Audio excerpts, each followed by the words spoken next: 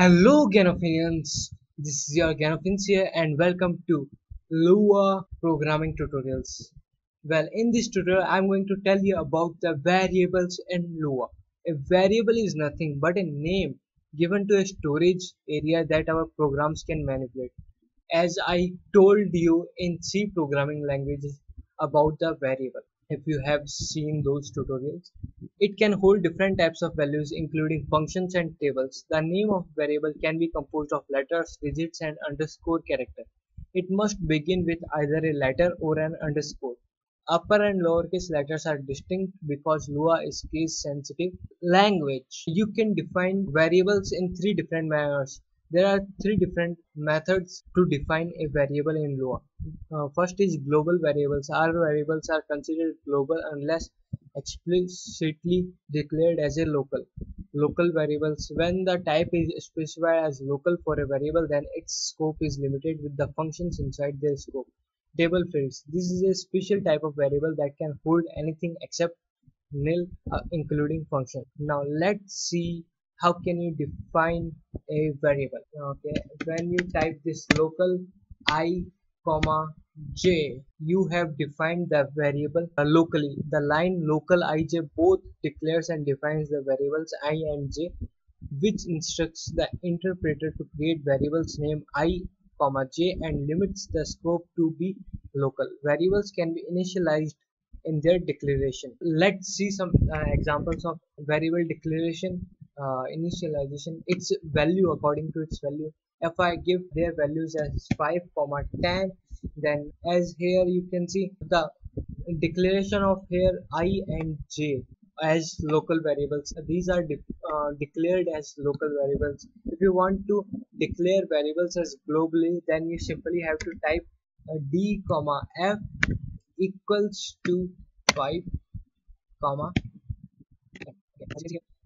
Now here I am defining d comma f variable globally, and now let's define the variable. For example, if I only put here the value of d, and if I not put the value of this f, what will happen?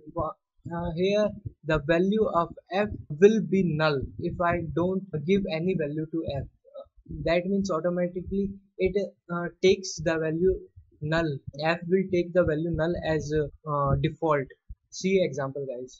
Now as you can see here, guys, I defined the variable a comma b as locally and assigned the value of a equals to 10, b equals to 30, and now then I print the value of a here and the value of b here.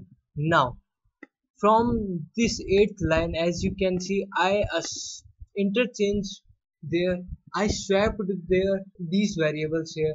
I made the b equals to a and a equals to b. That means their value will gonna be changed here. When I will run this program, you will understand that easily. And here I gave f equals to 70 by 3, and here it will print the value of f. Let's fucking try to run it. Now as you can see here, it printed the value of a as 10, value of b as 30. Then it changed the value of a equals to 30. Here it was 10 and here it is 30 because I just swapped the variables here, and the value of b becomes now 10, value of f equals to 23.33. Program completed in 17.34 seconds. That was too much.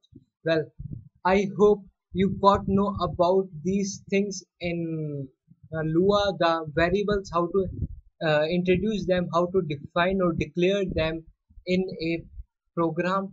So if you have any query regarding declaration of variables in Lua, then you can ask me in the comment section below. Thanks for watching the video and make sure to subscribe to my channel for getting updates with my channel.